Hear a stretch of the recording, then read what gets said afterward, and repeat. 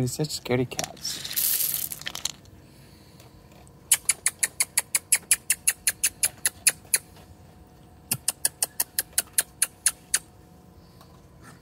Hi. There you are.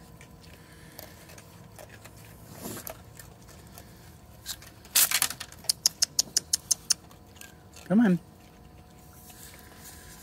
He's one I want to say. This is the one that's missing his leg.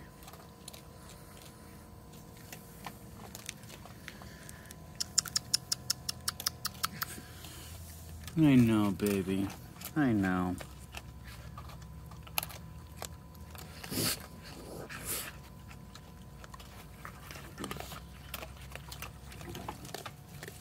We got a newbie. This is a new baby.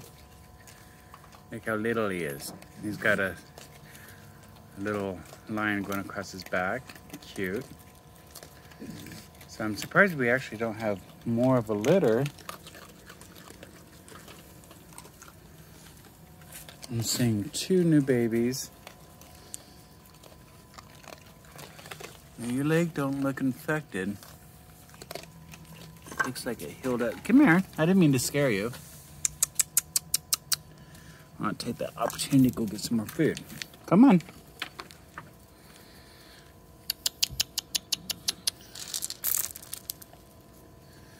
Come on, I want to see your leg.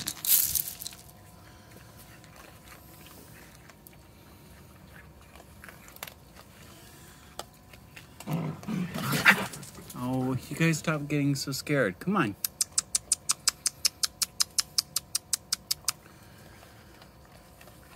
So I don't know if I've told the story yet or not, but I've pieced together what has happened. I saw this raccoon show up missing his leg. I saw it on the security camera. And he got it trapped.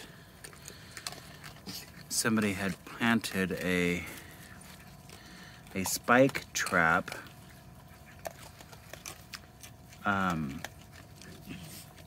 Yeah, it's not bleeding. Hi. So they planted a spike trap, and what was good about it, there you go. What was good about it is it pinched it. And yeah, so we have one little baby, we have another little baby over there.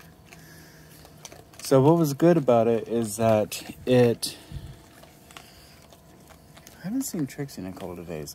It pinched it and it kept it from bleeding to death. And then eventually, look how little that baby is. Eventually the leg rotted off. And I know this because the trap, I found it in my yard. So somebody had actually, since this raccoon lives underneath the porch, they had to have planted it here in the woods. Come on. They had to have planted it here in the woods at the edge of my yard.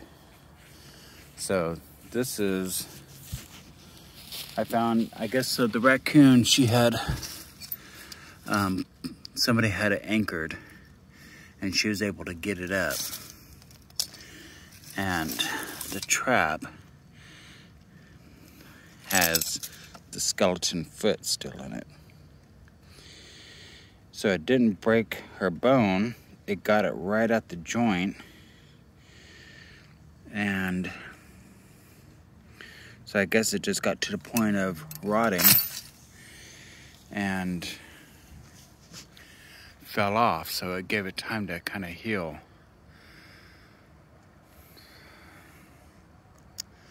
But my raccoon numbers have drastically gone down. But I have noticed that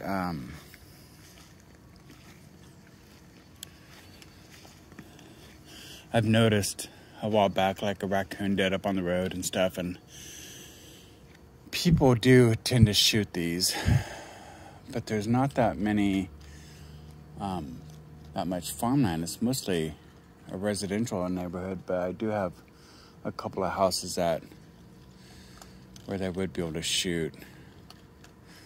But I think it's just a natural process to have them, you know, do whatever. But Trixie's been around for going on 5 years now. But she's not out here right now. In fact, there's not a lot of raccoons out tonight. We will see. So that's it for my update.